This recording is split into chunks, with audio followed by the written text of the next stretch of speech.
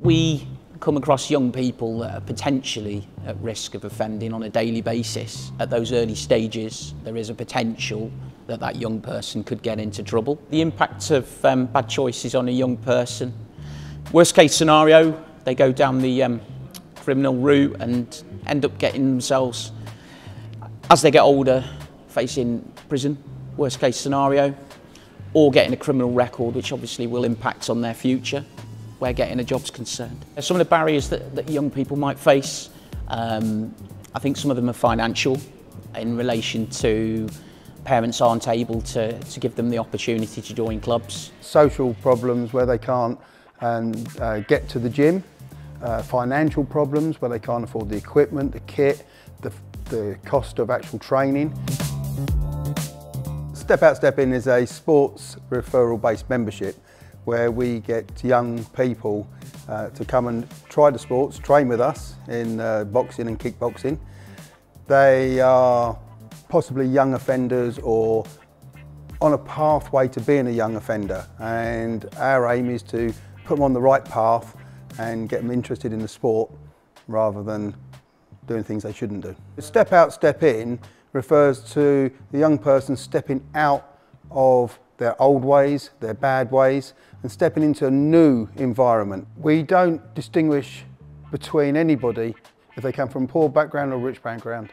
Everybody is an equal in our gym. The funding for Step Out, Step In comes from a partnership between Active Surrey and the Surrey Police and Crime Commissioner. It's important that we give them an activity that they want to do, because that's the best way of getting the best out of them. So as a coach, we listen and we try to develop them in the way that they want to be developed. Sport and physical activities that we've engaged young people locally with. We've done boxing, there's 2 boxing clubs local. We've done skiing, we've done rugby, we've done cricket. So the young people of the Step Out, Step In programme, when they come to us, I've noticed they've become more sociable, more focused, healthier. Once they get deeply involved, that's the really good thing about it. It's a lifestyle change, and they don't want to go back to the old lifestyle.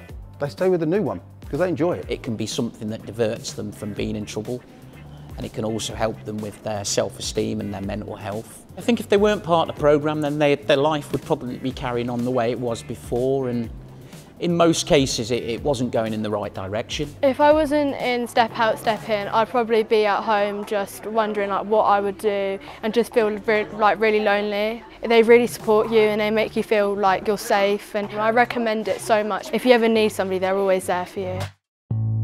Getting young people involved in sport, it doesn't matter what sport, as long as it's a sport that they're interested in. That's the main priority. Find a sport they're interested in. We should listen to what they want to do. If they do something that they're good at and that they really enjoy, then they're probably going to stick at it a hell of a lot more. Not every child or young person is the same. They've all got different ambitions, different goals. I think sport can be life-altering, and I think particularly if they've got a talent, then they can really turn it into a positive. And when you have someone that's on the ground and really down and self-esteem's really, really low, sport is such a great opportunity, and we're all good at something. And I think that's the thing that we have to remember, and it's finding that thing that we can really, really do well at.